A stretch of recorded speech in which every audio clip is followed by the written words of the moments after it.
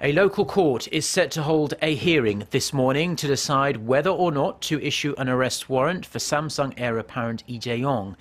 The hearing comes as the independent counsel team dedicated to investigating South Korea's massive corruption scandal filed an arrest warrant for Lee for the second time earlier this week. The team is charging the billionaire business tycoon with diverting assets overseas and concealing gains from a criminal act, on top of the original charges of bribery, embezzlement and perjury the team filed against Lee in its first warrant request.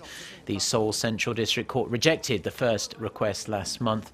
After the hearing, Lee will have to wait at a local detention centre until the decision is out, just as he did last time. The court's decision is expected late Thursday or early Friday.